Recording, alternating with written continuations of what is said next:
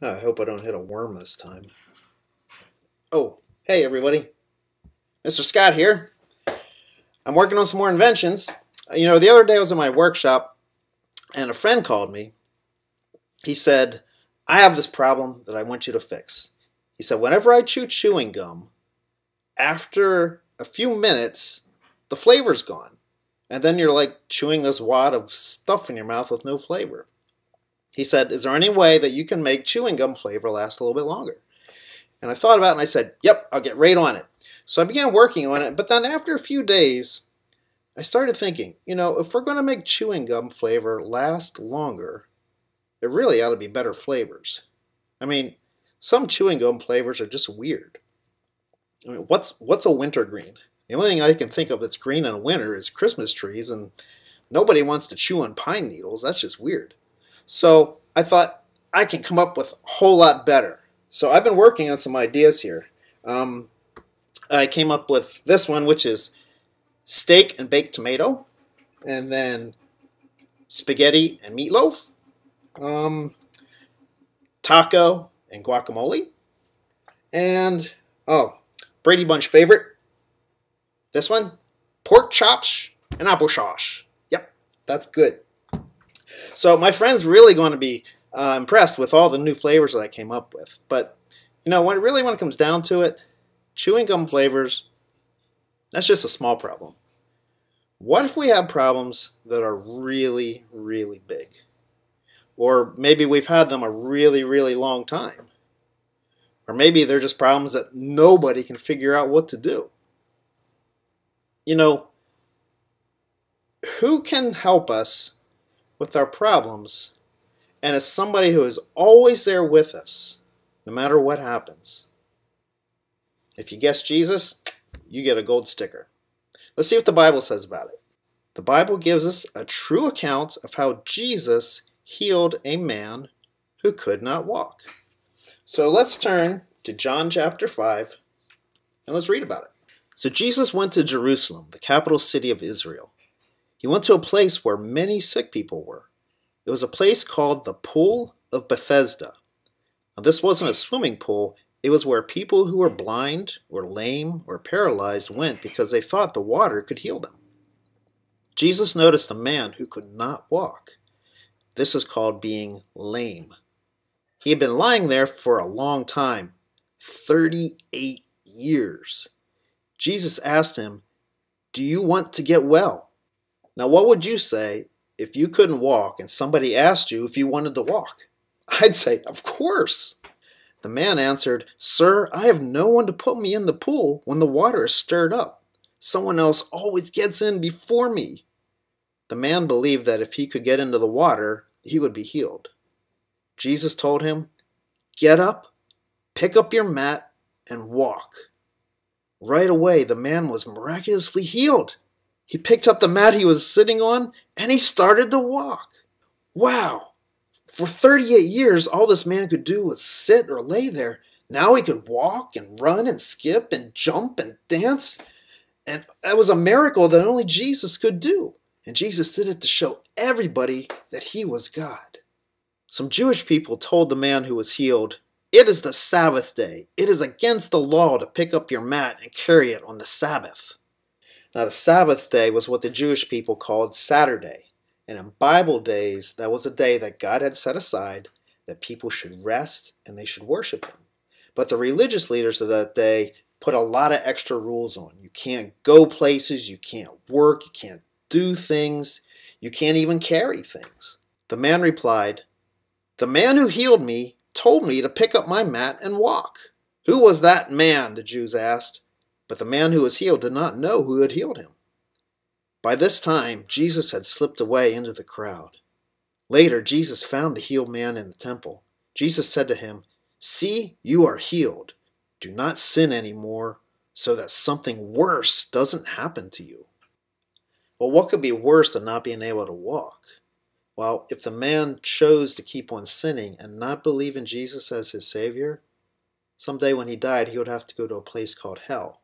And it's a place of fire and darkness, and there's nothing good there because God's not there. But God doesn't want us to go to hell. He wants us to trust in Jesus as Savior so we can go live with Him in heaven someday. Then the man went to the Jews and told them that Jesus had healed him. So the Jews began persecuting Jesus because he was helping people on the Sabbath. Now, persecuting means to cause problems for someone because of what they do or treat them badly for their beliefs. Jesus told them, "My Father is working and I am working too."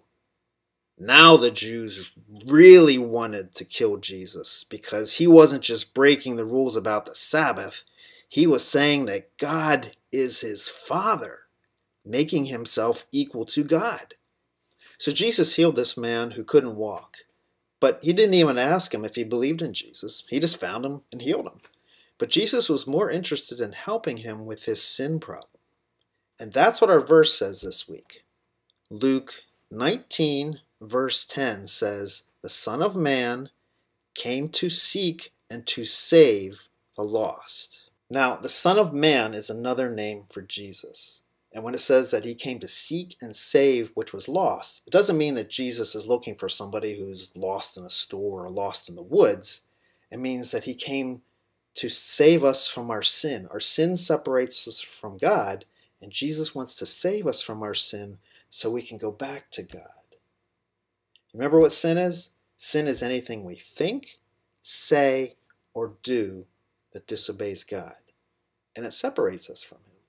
But remember, Jesus came and he died on the cross, and he was buried, and he rose again to take the punishment for our sins. And the Bible says if anybody puts their faith, if they trust that Jesus did that for them, and they turn away from their sins and they turn to Jesus instead, that he'll forgive them and take away their sins and bring us back to God. So let's look at the verse one more time. Luke 19:10, "The Son of Man came to seek and to save the lost." So let's do the verse together, okay? The Son of Man came, like we're pointing to Jesus. The Son of Man came to seek and to save the lost. Now, why did I point to myself? Because all of us have sinned. Everybody has sinned. And so, before we knew Jesus, we were lost. I was lost. But when I met Jesus, when I received Jesus as my Savior, then I wasn't lost anymore. I was his. So let's say the verse together. The Son of Man came to seek and to save the lost. Let's try it again. The Son of Man came to seek and to save the lost. One more time. The Son of Man came to seek and to save the lost. Right. So Jesus helps us with our problems, but he's more interested in helping us with our spiritual problems. And when we know Jesus, when we become a follower of him, then we can love him and we can bring him glory. Why did God create people?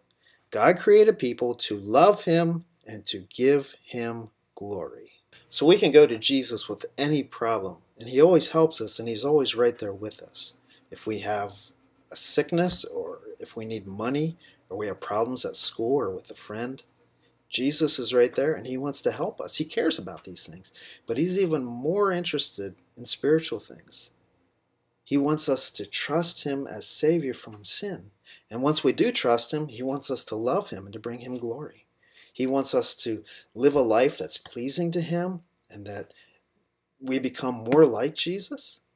And he wants us to help other people, and he wants us to trust him for everything. He wants us to read the Bible and pray. So all these things are things that Jesus is most interested in. So we have a lot of problems right now.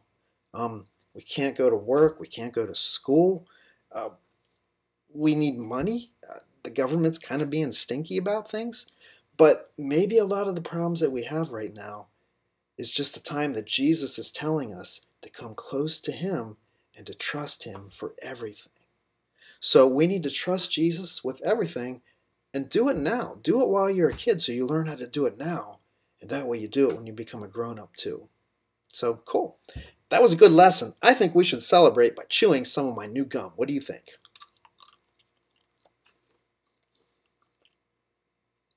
Oh, that's just bad. Okay. Note to self: banana and onion is not a good flavor. Oh, no. Oh, that's just bad. Okay. Bye, everybody.